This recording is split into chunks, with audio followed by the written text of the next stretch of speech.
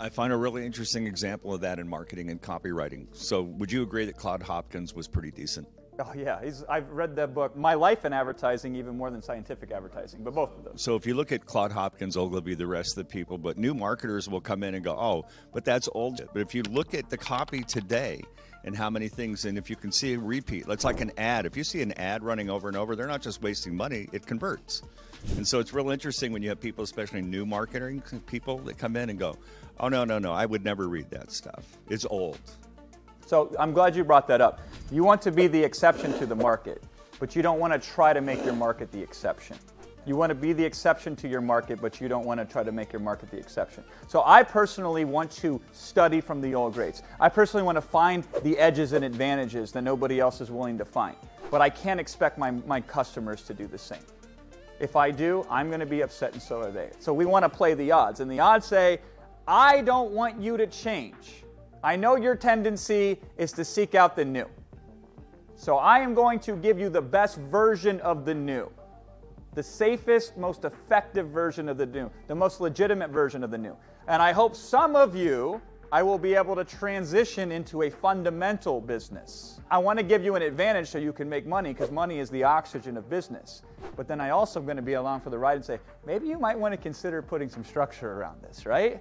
Maybe you might want to consider putting some legs underneath this. And half of my success stories are only temporary. Half of your success stories are probably only temporary. Most people who build a successful business can't keep it. So the idea that most businesses die of indigestion versus starvation. So these businesses starve to death, and then the other ones, they bite off more than they can chew. And then they choke to death. It's a miracle any of us can ever actually build a business. That's why if you have a successful business, you should pray to your God of choice, or every God, say, how'd that happen? Because it's a near impossibility. So let's go back to Milton H. Erickson, MD from Phoenix, Arizona, right? Who studies him religiously like I did? Who thinks for 6 months on the saying of, I witnessed my sister offer an apple and hold it back, right? You know, he's tone deaf. His only color that he can enjoy is purple. He can't see purple. He can enjoy purple. Why did he say enjoy purple versus see purple? He's colorblind. Purple is the only color I can enjoy, as he wears this big purple freaking thing. You wear purple everything, right? I'm studying that stuff. If I want you to be successful in persuasion and expect you to go to the same length that I have gone, we're both going to be disappointed. I am giving you the best version of that, the Cliff Notes version of that, knowing full well it is unlikely you'll ever be able to do it as well as I can do it, because I got 1,000 hours a head start on you, and I'm probably more predisposed to be naturally gifted at it than you are, just because it's already drawn me to it. So the goal isn't to get as good at it as I am. The goal is to get 20% of the input to get 80% of the result of what I got, and that's why you pay me money. So you can get the 80%. Now, you're in a better position than I'm in. Because I'm thinking, man, all this stuff that I know, I'm way down on the list of companies in terms of annual revenue. I was reading an article this morning. Adobe just bought and acquired Figma. Was it 70? I thought it was 20 billion. Was it 70? It was probably 70. It's billions. What I remembered seeing from the article was something along the lines of they paid 20 times what the revenue of Figma was worth. So it's 20 billion, right?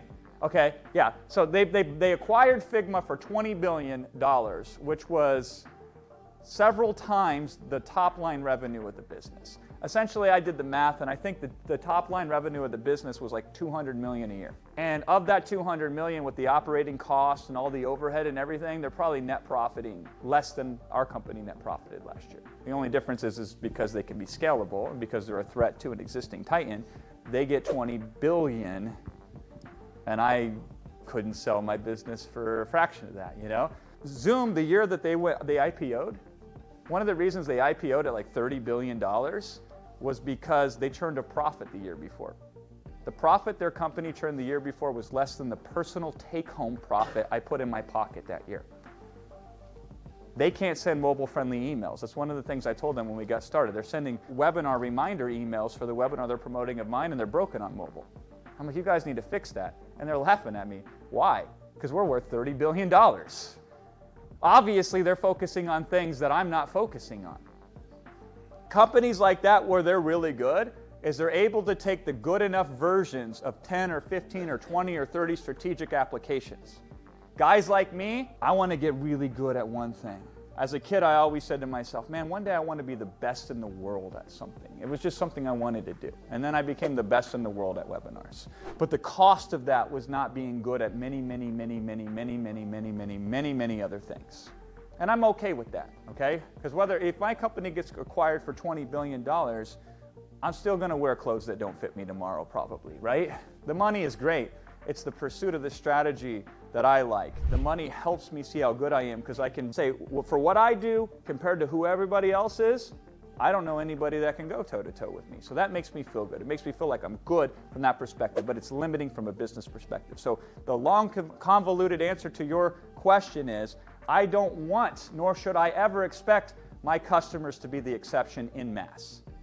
I don't want them to study the models that I study and the trends that I study. I don't want them to have to know what various different markets are doing. Even though I know nothing specifically really about YouTube from the perspective of what you guys know about YouTube, I do understand the lay of the land of YouTube. I do know what the popular videos are on YouTube. I do know what the trends are on YouTube. I do understand the algorithm and how it works because I have to, because my clients use YouTube. I have to because the eyeballs are on YouTube. I have to because the public at large is now on YouTube.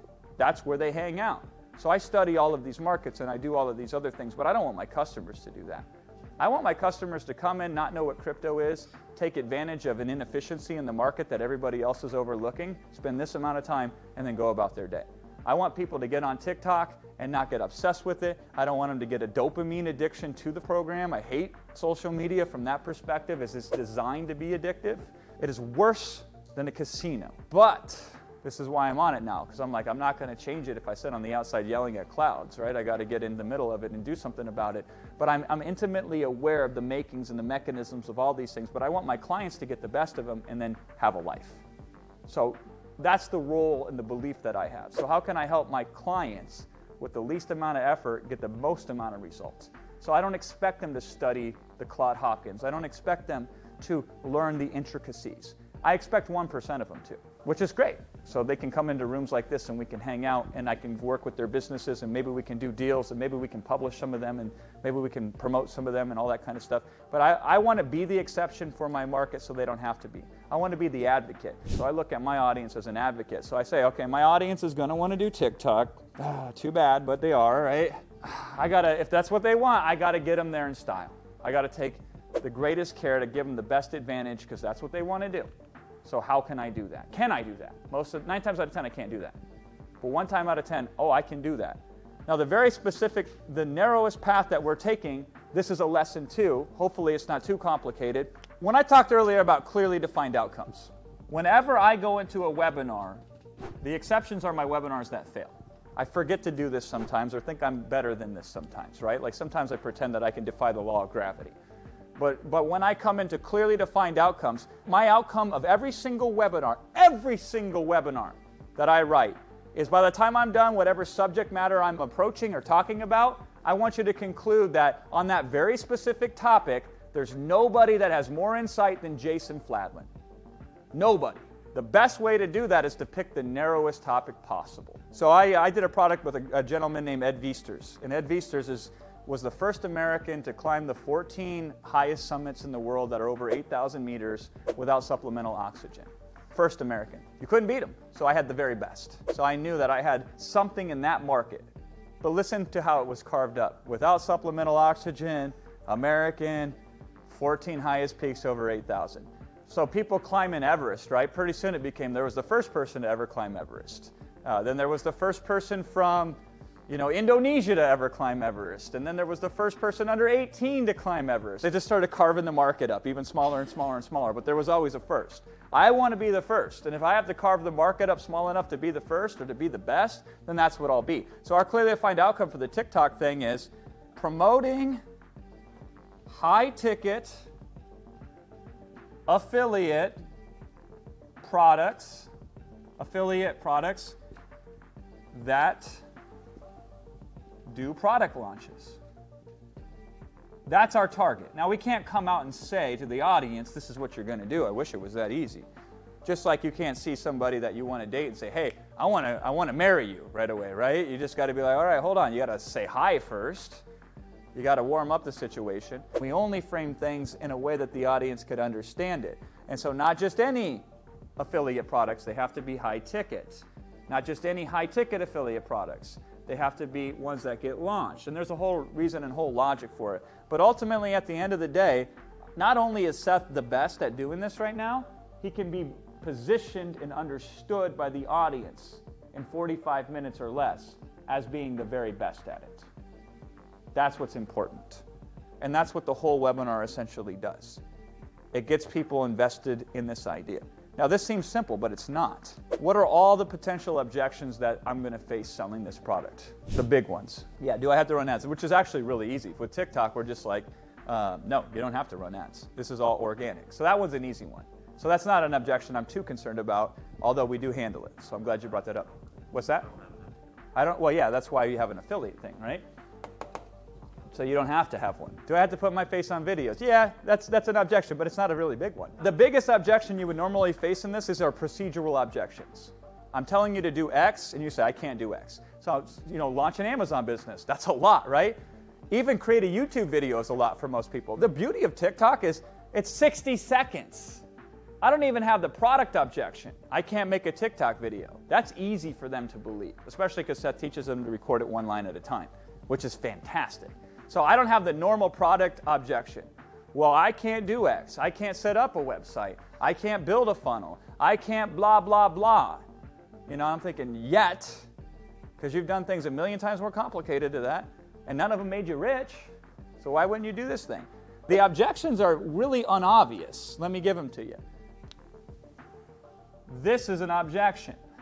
90% of my audience still don't really understand truly what affiliate marketing is. You would think internet marketers who follow me, the company that has the greatest track record as an affiliate marketer in the entire history of internet marketing, who teaches them affiliate marketing, who has a program called Affiliate Triad that we have marketed and launched throughout the years, who promotes affiliate offers all the time. You think my audience would know what this is, or the affiliates audience that we're getting, or the general public? But just like Amazon sellers don't know what private label is, internet marketers don't know what affiliate marketing is. And if they kind of know what it is, they're prejudiced towards their own limited belief of what affiliate marketing is. They think it's like selling low-ticket stuff, which is another issue, right? So there are two big objections with this one. The first one is it's not what they're used to from the affiliate side. Their model of reality says affiliate stuff that I see being promoted all over the place are like these little makeup stuff, these makeup brushes, these cheap things. These, it's like almost like Mary Kay style or Avon style. The other objection with high ticket is what for most people in my market or in general? It's a big one. Yeah, it's a money objection. It's not a money that they're it's like people will feel very uncomfortable asking you to spend $2,000. Everybody almost is very uncomfortable asking somebody else to spend a lot of money. And even if they're not doing the one asking, if they're the ones promoting somebody else who's doing the asking, vicariously, it's like they're asking. So I have to somehow teach them in a way that even the dumbest person on the webinar can understand what this is, and that this isn't a big deal. And then this thing too. It's a product launch. See, by the way, this is a lot of times I break the fourth wall when you read my emails. I want to teach them to be smarts, not marks. In the pro wrestling business, there were marks who believed it was real, and then there were the smarts who understood that it was a work, it was an angle, right? I'm trying to teach them to be smarts, so then when I sell them things, they are more intelligent on how to buy them. So that's one of the reasons why it's really important that you break down industries and how they work. So I got to explain to them why a product launch. Why can't I just pick any high-ticket product? And there's even one more wrinkle to this. They have to be proven to convert. So then how do you prove that? This is why this whole deal to position, it takes 45 minutes just to do this. It has nothing to do with TikTok, really. Then I have to show them within the confinements of TikTok how we make this happen and why it's so effective. Here's what we don't have to convince them, that TikTok is the hottest thing since sliced bread. They get that. We don't have to convince them that they should be on TikTok because they're already sitting there saying, man, I'm not on TikTok and I need to be. And a lot of them are on TikTok. My daughter's principal, not the high school daughter, but the other daughter, she's on TikTok. And every single day I drop my daughter off, she's out there dancing like a lunatic. I'm like, oh, she's one of those TikTok peoples that are dancing all the time on TikTok, But my daughter has a TikTok. My 12-year-old daughter has a TikTok. Now there's rules that we had to set up for her, but she's created 200 TikTok videos plus. I've done some cool in my life. There's no doubt about it. None of it impresses him. Hiring Manny to start doing social media in his company. Most impressive thing I've ever done in my daughter's eyes. Because now I'm on TikTok. I don't get stats from Manny, I get stats from Lainey, my daughter, right? Daddy, this is how many followers you have now. This is how many things you have now. This is what you're doing now, right? And she's like, you need to tag me in your videos, you know? I'm like, everybody's like that, so I don't have to sell that. That's what everybody else would sell. They start the conversation there. I start the conversation, and in football, I don't want to start at my 20-yard line. I want to start at your 1-yard line. That's what I want to do. So I start there. I don't have to sell the concept. I just have to sell this, which maybe we can do it, maybe we can't. So I want you to go and revisit your market and say, where am I assuming things that maybe I should not necessarily assume? What is the real thing that I can position myself in so at the end of it they say, there's nobody who can help me better than you when it comes to blank.